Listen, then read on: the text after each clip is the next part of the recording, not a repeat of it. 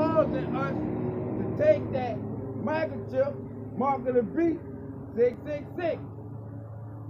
Matter of fact, let's prove that.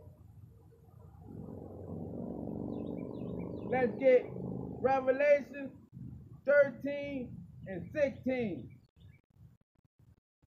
And he calls it all, both small and great, rich and poor, free and bond, to receive a mark in their right hand or in their forehead.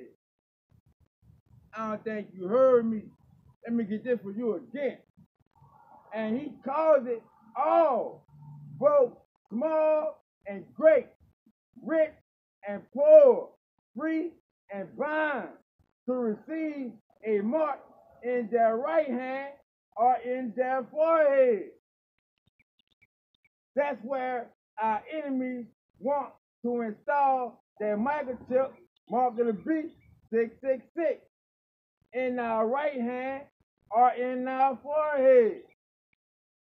You so-called Latinos, Native Americans, African Americans, hopefully elect children of the 12 tribes of Israel, don't take that microchip, mark of the beast, 666. That's that chip that is small as a grain of rice that the enemy would love to cut and place under your skin.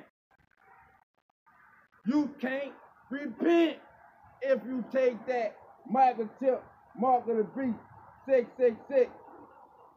If you take that microchip, mark of the beast, 666, you will be destroyed. You will be put to death. There will be no paradise for you. Barakta Yahweh, Barakta Yahweh Shah, Barakta Yahweh, Barakta Yahweh Shah. Call Allah, Yahweh, Bashem, Yahweh Shah, Rahat, Radash. Double honor to our apostles. Blessings to you elect, to you hopeful elect.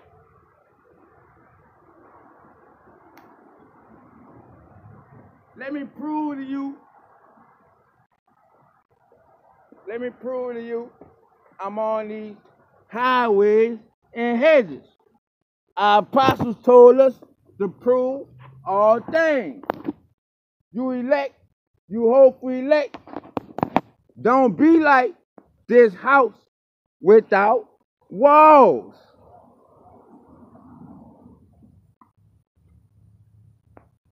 Show you I'm on these highways and hedges.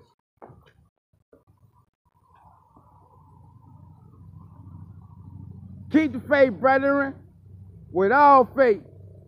Shalom.